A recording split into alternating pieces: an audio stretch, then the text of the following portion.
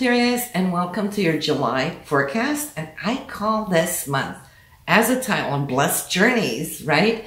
And also high level love.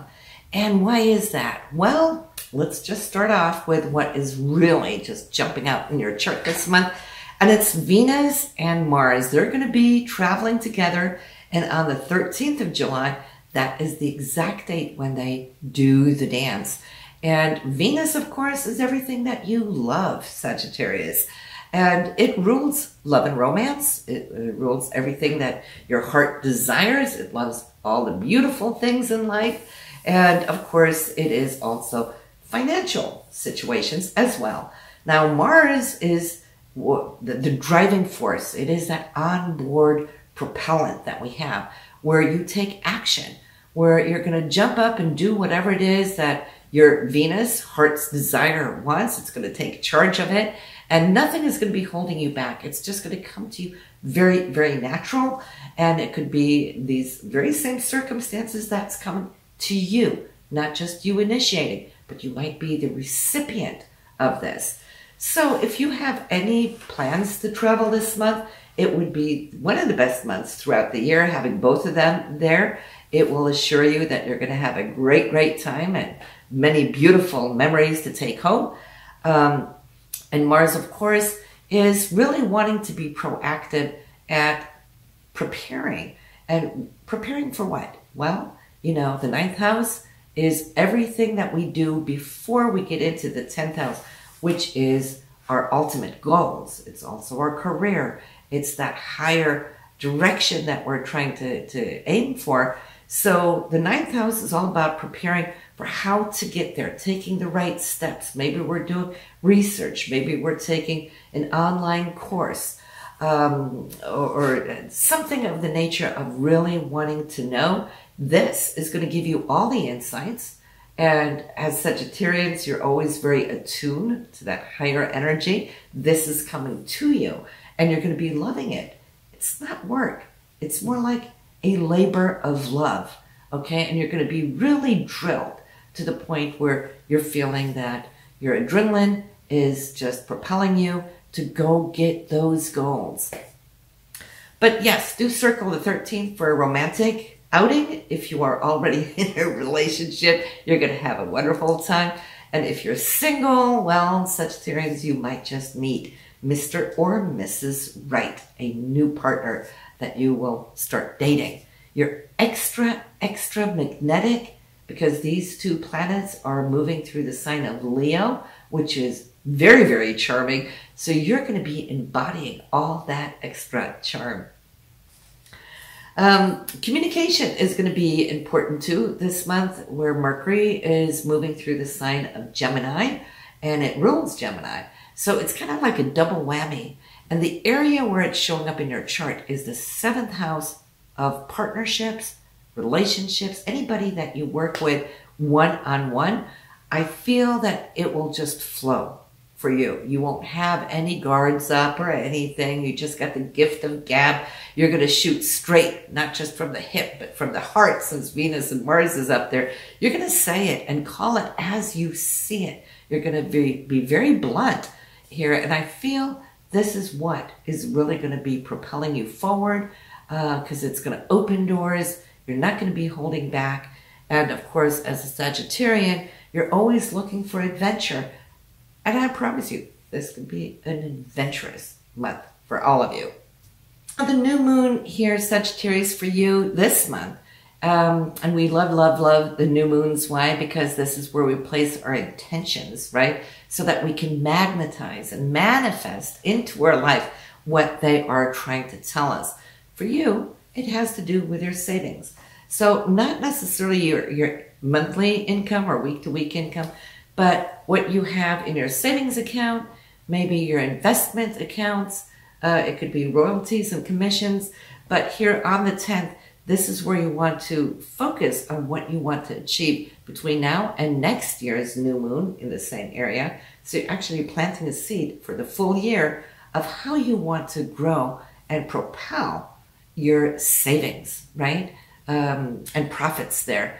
The sun is going to help you there. It passes through this area only once a year. So you might be focusing and using more money, or should I say more time on your money that you have with others, meaning either your partner, your roommate, your significant other, or banking institutions and so forth. So it's not your income per se, but it's like, how can I grow this area of my life? And if you put your intentions down correctly, or write that check, that monthly check that we write to ourselves and then we tear up, right? But that is your manifestation check. Put the amount that you desire to reach within a month, put that in there, put it aside, and then see how this can be a magnet for you. So that is on the 10th. You want to do that. And then the full moon will come in on July 24th, showing up in your third house. The third house is communication. It's short distance travel. It's also interaction more so with your siblings or your neighbors and so forth. So on the 24th, there might be some news coming to you, or maybe you'll have good news that you will be sharing with your neighbors or your siblings. And I feel that since it's going to be passing Saturn, Saturn has been working for you in this area since top of the year. Now it's currently retrograde, slowing things down a little bit, but we have to see the blessings of all retrogrades. Because when it slows things down, it allows us time to kind of go back and look over certain things that we were working on in the past, maybe because we were too busy, that we weren't really ready and able to go in and fulfill certain things, but now you'll have time to it. So if you've had projects, for example, Sagittarius, that you started, now would be the time to kind of look back over them. How can you tweak them to your benefit for the long run? And so that is going to work for you, especially around the time of the full moon, around the 24th. See what that is going to do for you, and that will be great. Now, let's talk about Jupiter, which is your ruler. And it is currently traveling through your fourth house. Fourth house rules your home, your family, your foundation, properties, and so forth. And so I could see how many of you Sagittarians are wanting to enlarge your space, okay? To expand your space. Jupiter wants space. Think about the size of the planet in and of itself. It's not like a tiny little Mercury, right? So there's thoughts. Jupiter now being retrograde might slow things down a little bit here in July. That's okay. It's giving you extra time to do research, to perhaps find either the right place, the right area, or the right mortgage company, whatever it is, or to get all your ducks in a row when it comes to your savings. You've got Pluto in that second house, right? And currently the sun going through your eighth house. So you're kind of looking at where you're at financially in order to find the perfect spot.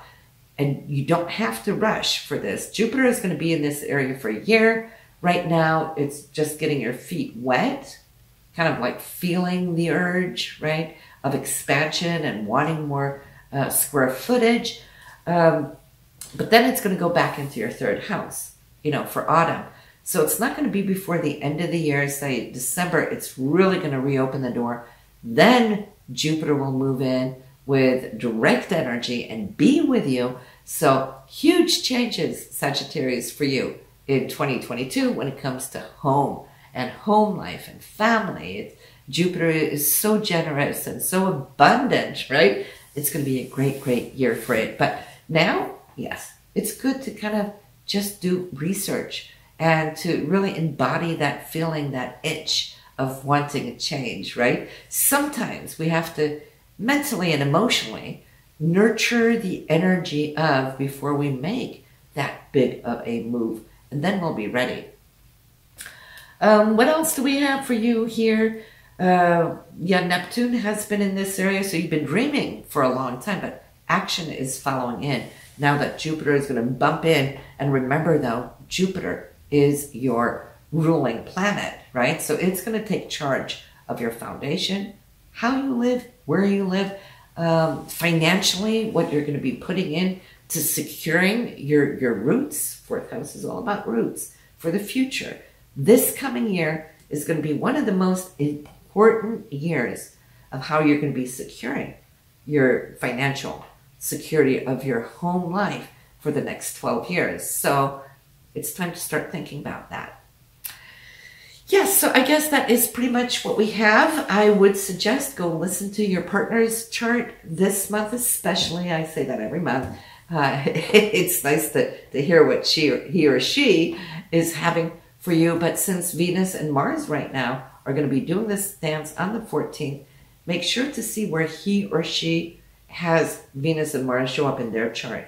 Why? Not only because it's going to benefit them, but it could also benefit you. You will see the avenue of where they might now be shooting that arrow towards you romantically, right? So listen, I'll see you next month. Have a great one. Bye now.